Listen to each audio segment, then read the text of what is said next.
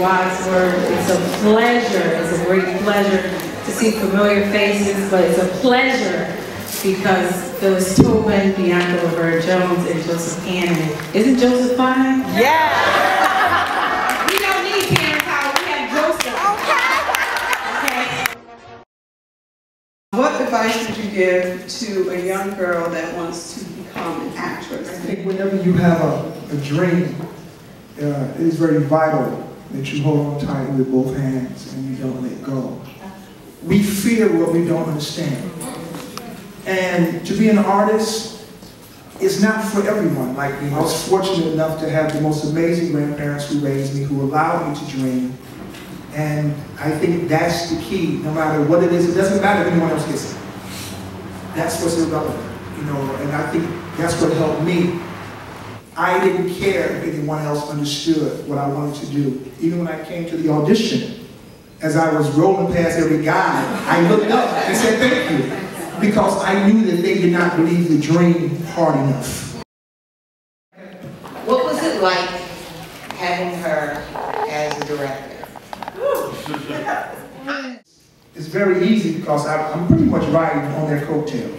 Because Phyllis is a fantastic director and a wonderful mentor, and Bianca, as you saw, is an outstanding actress, and it was just an honor.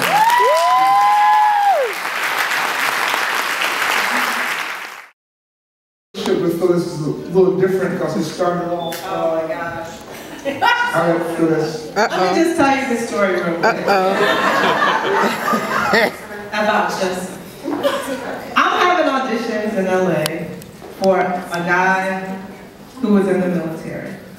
So I have, of course, all these guys who have cut up arms, stomachs, coming in with tank tops, wanting this role.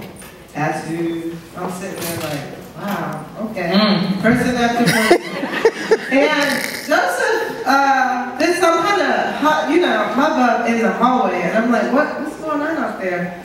And somebody, you know, they're like, Phyllis, there's a guy in a wheelchair, he's actually a vet, he has a sign and everything.